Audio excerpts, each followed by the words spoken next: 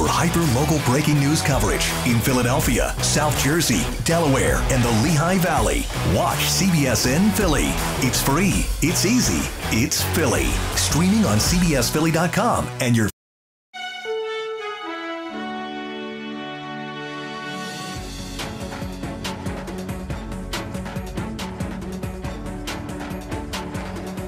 Hello, everyone. Really good to see you. I'm Anne-Marie Green alongside Vladimir Duthiers. Hey, happy Monday.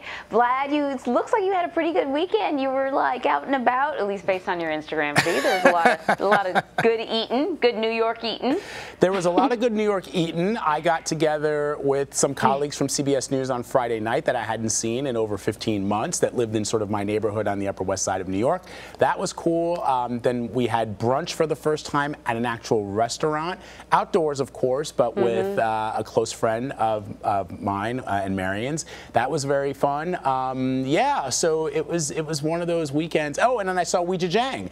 CBS News senior White House correspondent Weijia Jiang was in town doing a story, and we had lunch, and Weijia and I hadn't seen each other in person for almost 15 months, more than almost 2 years. And it's just one of those things, Anne-Marie, I think a lot of people are going to be having moments like this. When Weijia and I sat down at the restaurant together and just started chatting, and I posted this on my Instagram, we like chatted about everything under the sun, which is the relationship that we've always had for a long time, but it was just so nice to slip back into some sense of normalcy with a close friend, share a nice meal, have some laughs. It felt really nice, and I'm happy that so many of us here are going to be able to do that as we get closer and closer to the official start of summer, even though we, of course, think about those in other countries that are not able to do that, but it really felt great. Yeah, definitely.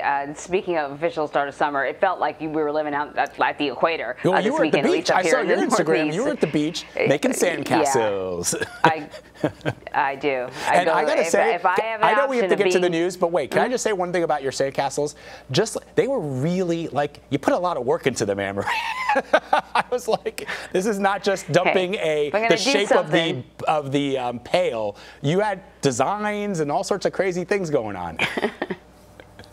Listen, if I'm going to be building fine beachfront property, it's going to be, it's going to get top dollar. That's right. So, that's right. Yeah. Speaking of top dollar, that's what we did. Let's talk about President Biden and the administration and what they're focusing on. Americans' foreign policy is in the global spotlight today as the president and the vice president, Kamala Harris, make several high-profile trips around the world. The vice president is visiting Guatemala today before traveling to Mexico on her first overseas trip since taking office.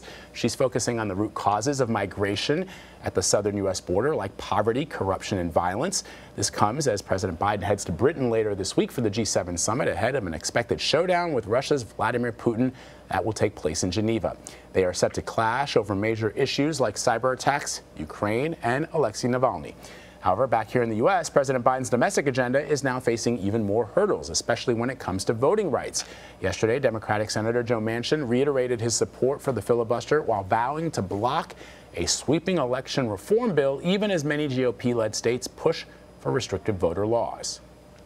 The bottom line is the fundamental purpose of our democracy is the freedom of our elections. If we can't come to agreement on that, God help us, John. And someone's got to fight for this, and we've got to say, listen, the divided country that we're in today, the insurrection that we saw January the 6th, if we don't try to heal that, if we don't make every effort and go beyond the call of duty, then what are we and who are we?